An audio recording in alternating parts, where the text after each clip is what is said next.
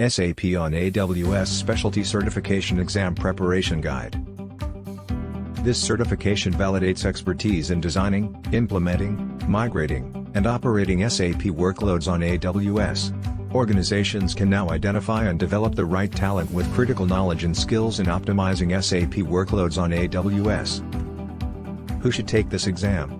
AWS Certified SAP on AWS Specialty Exam is intended for individuals in roles that require experience with both SAP and AWS.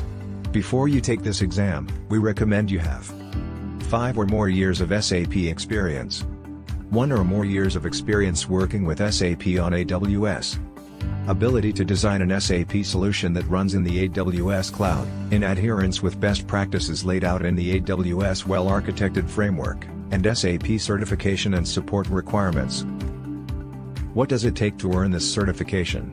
To earn this certification, you'll need to take and pass the AWS Certified SAP on AWS Specialty Exam. The exam features a combination of 2 question formats, multiple choice and multiple responses.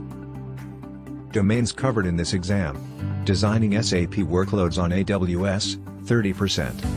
Implementing SAP workloads on AWS, 24%. Migrating SAP workloads to AWS, 26%. Maintaining and operating SAP workloads on AWS, 20%. Exam details. It is a specialty level exam. The length of the exam is 170 minutes, and you get 65 questions. The cost of the exam is $300, and the minimum passing score is 750. The validity of the exam is 3 years. Exam details.